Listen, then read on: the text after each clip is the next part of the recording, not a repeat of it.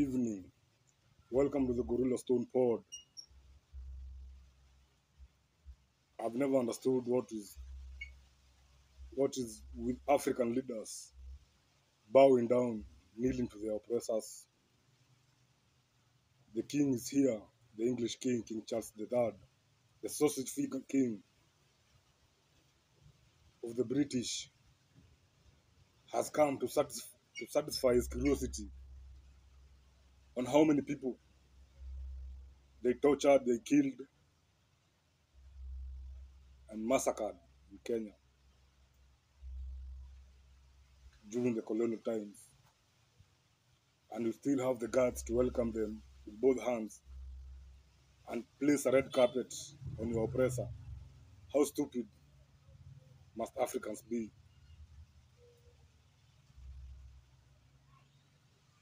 How does it come to this place mentally?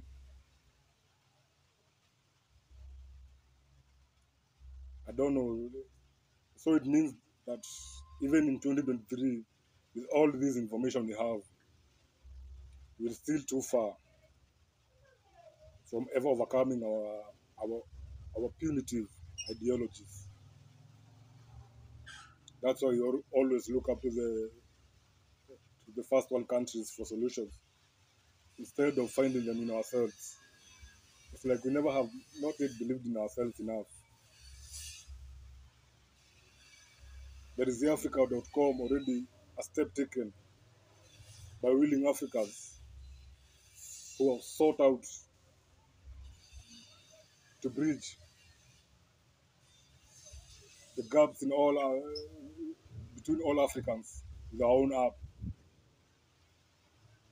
making sure you're not left behind by this movement and revolution of technology that's happened right now. But watching my president and other leaders bowing down to the colonizer, it's a huge thumbs down to William Ruto. So meaning that the white man still looks at Africa like footstools to be stepped on and walked all over. So we are here to come out of that ideology.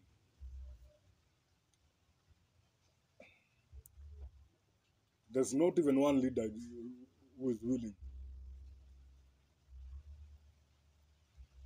especially in East Africa. At least we have some examples of revolutions, like in the Mali, in the Niger, in the Chad, Burkina Faso. They have thought that this is the time now to come out of the shadows of these white people.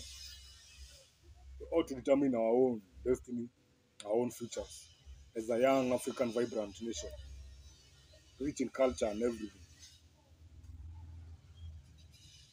We are African, Africa is us and should be our own business, not anyone else. Gorilla Stone Pod.